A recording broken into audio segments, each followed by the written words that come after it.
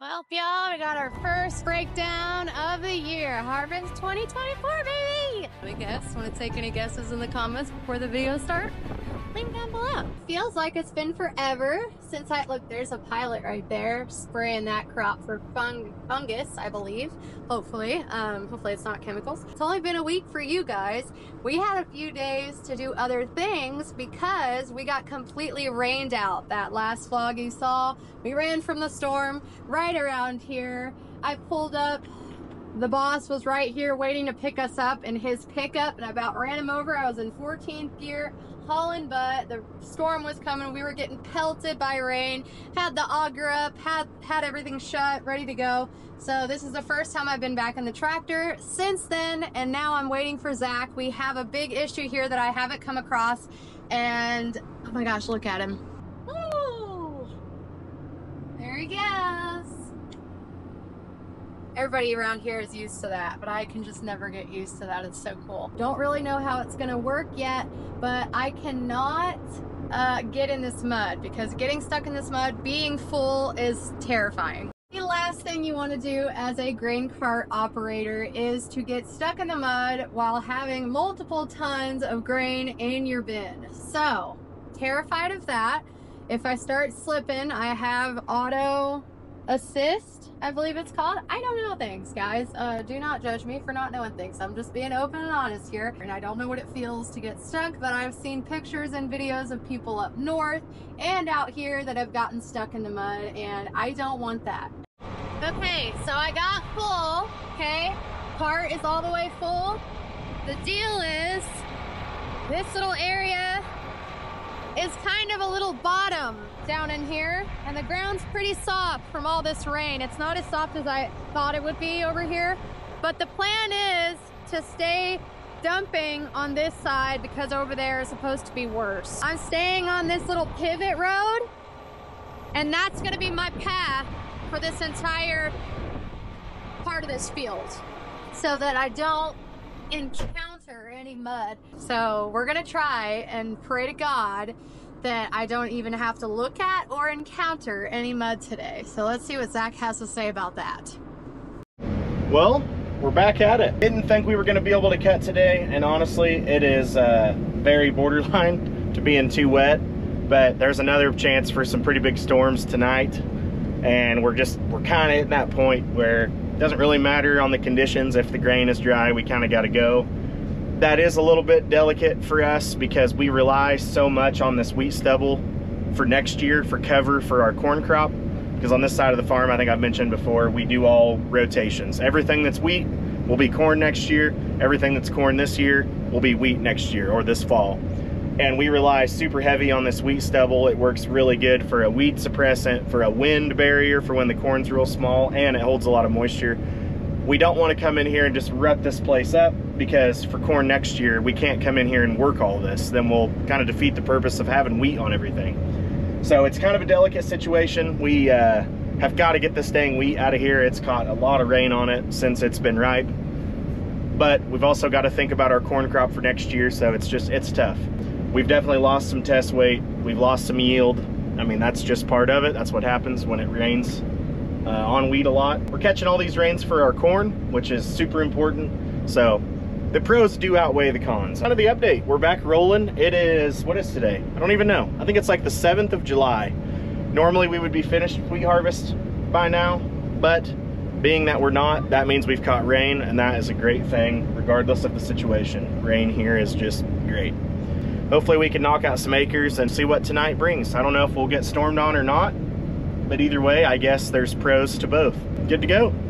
All right, y'all, I'm not out of the woods yet, but if you can see behind me, there's a big steep ditch. So it's either hit the truck or get stuck in the ditch. And I'm scared. I'm trying to hurry because right after I get this done, I need to, ooh, what is that?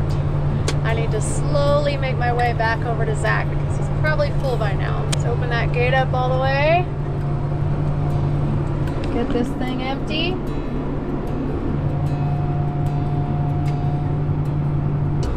I need to turn around, not here. This looks not good. Not going in there. I'm thinking that this is the patch that he's talking about? When you get up there, just swing wide to the right and just crank it and turn around. Okay.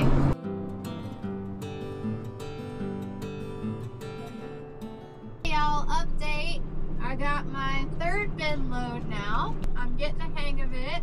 That first spot I showed you where I thought I could maybe turn around, I could turn around there. It just looked like a river was running through there, and I can't tell when sand is deceivingly wet underneath the surface. I'm just not good at telling, and it looks kind of sandy in this area. So, you know, I lived on the river for many years at my dad's in Texas, and I think that it's like quicksand. It looks dry on the top, and then you step on it, and it's just soft. But there's also a big difference between a loaded grain cart and an empty one. So I'm just learning, and I'm glad I'm learning this way because I'm not seeing much mud, but I'm cautious of it and I'm aware of it. So we're doing good. We're doing good. Well, we got into a groove and Zach just freaked me out. He got on the radio and said to come dump him and we're done for the day. So I'm kind of scared of what's going on. Stop the combine. Well, this ain't good.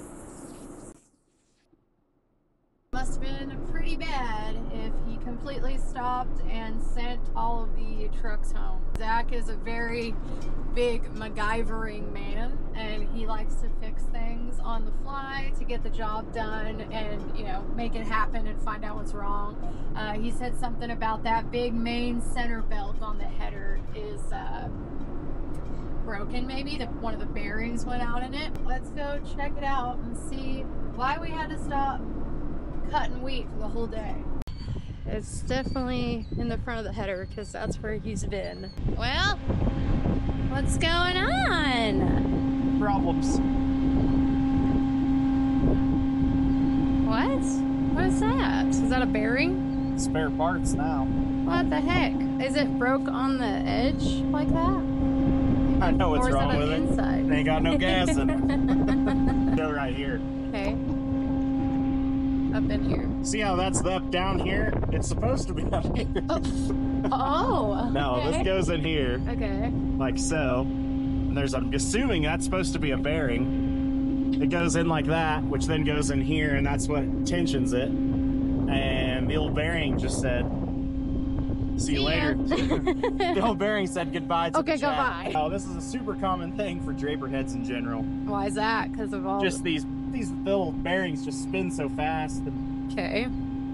Well, what happened? How did you, how did it happen? Like the center draper just quit turning. Was it covered in wheat and you couldn't see it? Yeah. Oh, yeah. I noticed. I was going like 5.5. Oh my God. So there was a mountain of wheat. I saw it, but I didn't know if that was right or not, so I didn't say anything. I just assumed. I might need your help to get this cylinder or this shaft out of here. Okay.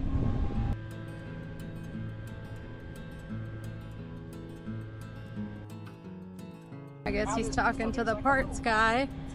He's trying to figure that out. It's not like he's worked on cloths his whole life. He's been a deer guy his entire life. It's the hard part about this. I'm trying something new, is that we don't know how stuff works. Well, it's the next morning. We're not cutting wheat anytime soon. So we got a little over an inch of rain here.